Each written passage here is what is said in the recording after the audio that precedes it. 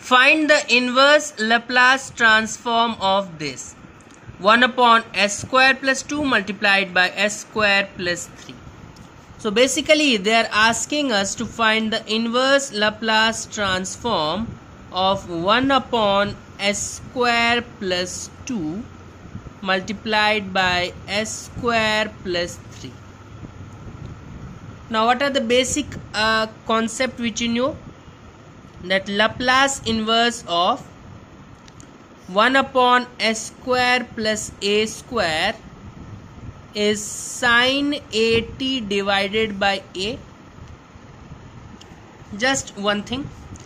Now here in denominator we don't have one s² plus a square only. We have two things. So we will do some adjustment. What we will do is write numerator as s²+3 minus s²+2 divided by this denominator. Now if you see carefully, s² will get cancelled and 3 minus 2 is 1. So no change in denominator, but now denominator is in the no change in numerator, but numerator is in the form of denominator. So we can easily separate it now and write this as Laplace inverse of this divided by denominator. So s²+3 will get cancelled. You will be left with 1 upon s²+2. And we can take this minus sign outside and this divided by denominator. So you will be left with Laplace inverse of 1 upon s²+3.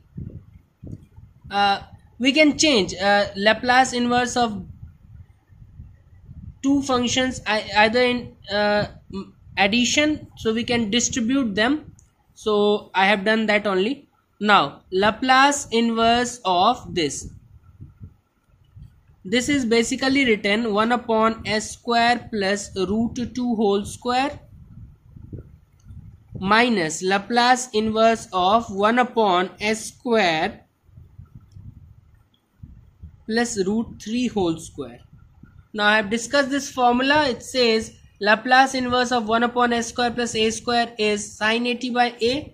So this will give you sin √2t by √2, and this will give you sin √3t by √3.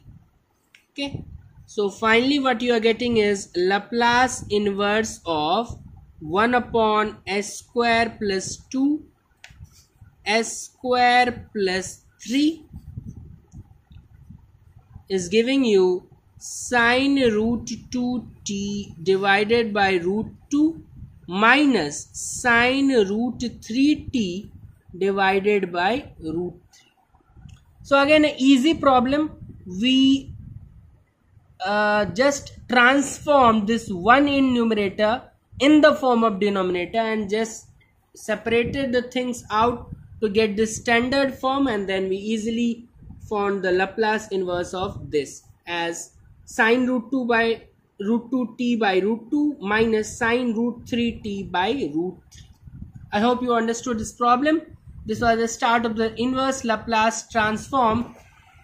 Please watch out the playlist for more interesting videos on inverse Laplace transform.